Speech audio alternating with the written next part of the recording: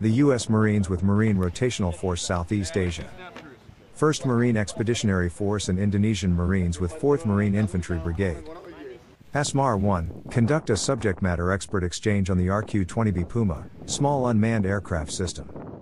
During Keris Marine Exercise 2023, at Piabung Training Area in Sukabumi, West Java, Indonesia, November 30, 2023.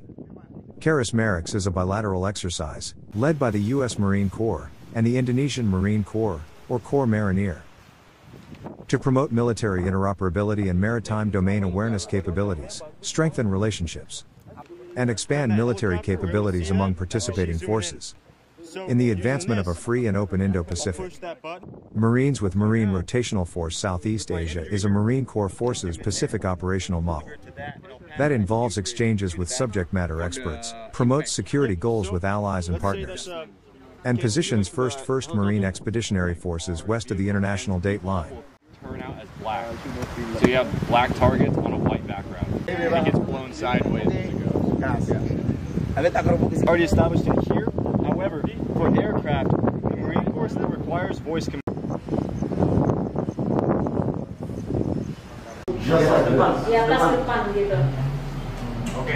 Advantages and the advantages of using this formation. Let's say that infantry kill. So, our pilot.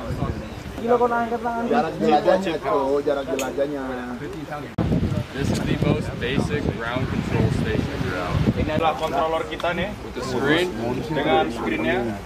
load, and making sure the camera works properly. Google Map. Jadi apa namanya tadi kan dikalibrasi segala macam ya kan udah gitu.